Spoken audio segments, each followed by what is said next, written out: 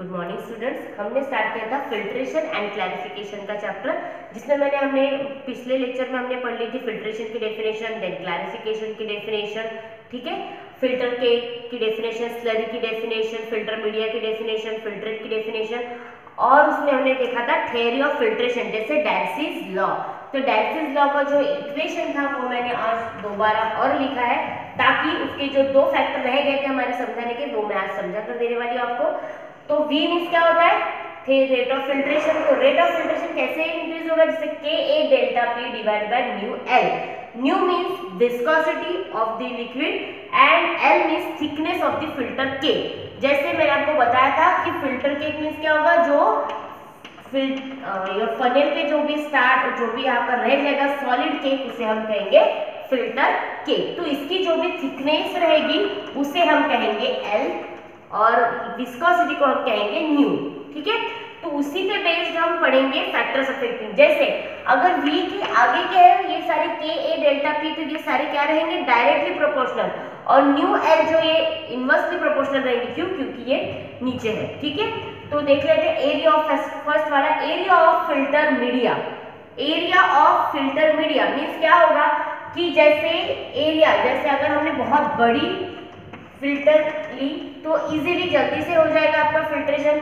उसी में अगर मैंने स्मॉल फिल्टर फनेल ली तो क्या होगा, फिल्टर मीडिया अगर मैंने स्मॉल ले लिया तो आपका रेट ऑफ फिल्ट्रेशन क्या हो जाएगा, डिक्रीज हो जाएगा। जैसे जैसे आपका एरिया बढ़ेगा वैसे वैसे क्या होगा, आपका फिल्ट्रेशन का रेट बढ़ेगा। वैसे ही rate of filtration is directly proportional to the area, means जैसे बढ़ेगा उसके साथ रेट ऑफ फिल्ट्रेशन भी बढ़ेगा, और अगर एरिया कम होगा तो रेट ऑफ फिल्ट्रेशन भी क्या होगा, डिक्रीज होगा। तो इसे हम कहेंगे डायरेक्टली प्रोपोर्शनल, ठीक है।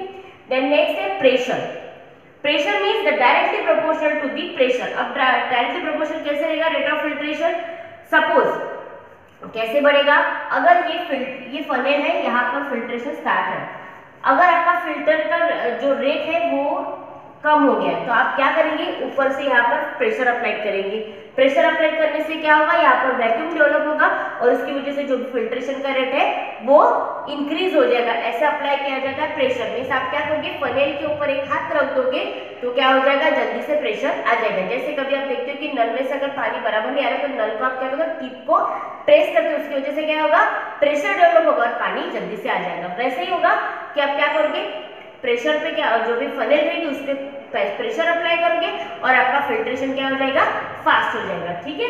Then pressure can be increase by applying pressure of the liquid. Liquid पे आप जब प्रेशर अप्लाई करोगे तो रेट ऑफ फिल्ट्रेशन भी क्या हो जाएगा, इंक्रीज हो जाएगा। वैसे ही रहेगा विस्कोसिटी, लेकिन इट इज इनवर्सली प्रोपोर्शनल। ये क्या है, इनवर्सली प्रोपोर्शनल है।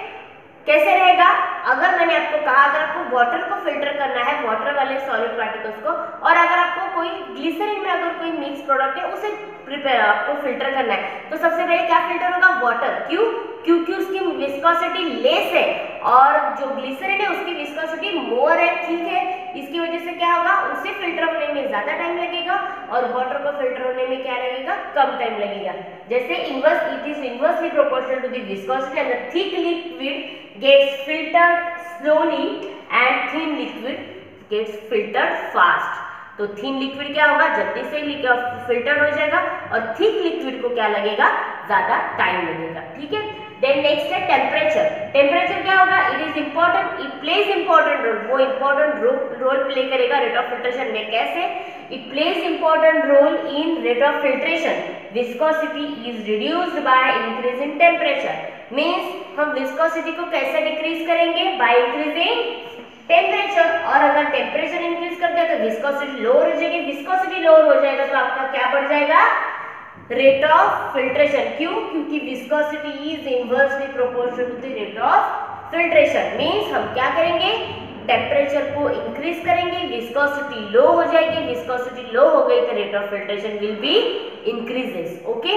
देन नेक्स्ट है पार्टिकल साइज। पार्टिकल साइज क्या, directly proportional to the rate of filtration. Particle size कैसे रहेगा, मुझे बताइए। अगर आपको बहुत कोर्स पार्टिकल साइज के इसको अगर आपको फिल्टर करना है तो ये क्या हो जाएगी, जल्दी से हो जाएगी। लेकिन अगर बहुत स्मॉल, एकदम स्मॉल वाले हैं तो ये क्या करेंगे, यहाँ पर फिल्टर केक फॉर्म करेंगे। इसकी वजह से क्या होगा, रेट ऑफ फिल्ट्रेशन डिक्रीज हो जाएगा। तो ऐसे में कोर्स पार्टिकल साइज के जो भी मटेरियल रहेगा उससे फिल्टर करना इजी रहेगा एज कंपेयर टू स्मॉल और फाइन पार्टिकल साइज। ओके, ये हो गया पार्टिकल साइज का। देन नेक्स्ट रहेगा pore size of the filter media.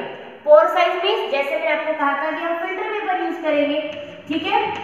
ये मैंने फिल्टर पेपर लिया है और यहाँ का जो पोर साइज है अगर वो बहुत बड़ा है, ठीक है, बड़े पोर साइज, और एक यहाँ पर फिल्टर पेपर लिया है जिसका पोर साइज बहुत कम है,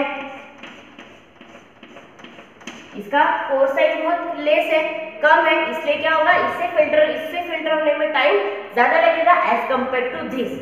क्योंकि अगर pore size of the filter media is increases then rate of filtration is always increases. क्या होगा, directly proportional to the pore size, easy to filter course filter by the small pore size filter. Means small pore size filter लेगा तो उससे filter करने को ज्यादा time लगेगा। Then next last is thickness of the filter के। अब ये थिकनेस ऑफ द फिल्टर के क्या रहेगा, यहाँ पर है इसलिए inversely proportional, means it is inversely proportional to the thickness of the filter के and higher the thickness lower the filtration. अगर आपकी थिकनेस, मैंने क्या कहा था यहाँ पे आपको कि अगर ये जो फिल्टर मीडिया है इसके ऊपर अगर थिकनेस ज्यादा हो गई फिल्टर केक की तो आपका जो भी रेट ऑफ फिल्ट्रेशन रहेगा वो कम हो जाएगा। इसका एक एग्जांपल देती हूँ। जब आप घर पे चाय छानते हो तो अगर आपने 5 कप चाय बनाई है, 4th कप छानने के बाद जो 5वें कप में आप जब छानने जाते हो तो वो जो रेट ऑफ फिल्ट्रेशन रहता है चाय का वो बहुत कम हो जाता है। क्यों? क्योंकि जो भी चाय पत्ती रहती है वो पूरी तरह छन्नी पे क्या हो जाती है, एक्यूमुलेट हो जाती है और तब फिल्ट्रेशन नहीं होता बराबर। तो आप क्या करते हो, दोबारा से उसे पोर करते हो एंड देन अगेन उसे फिल्ट्रेशन करते हो तो क्या हो जाता है, इजी हो जाता है। क्यों? क्योंकि फिल्टर केक की जो थिकनेस है, थिकनेस ऑफ फिल्टर केक वो ज्यादा हो चुका था, इसलिए। ये हो गया factors affecting rate of filtration. Next इसमें हम बाकी करेंगे। Okay, thank you.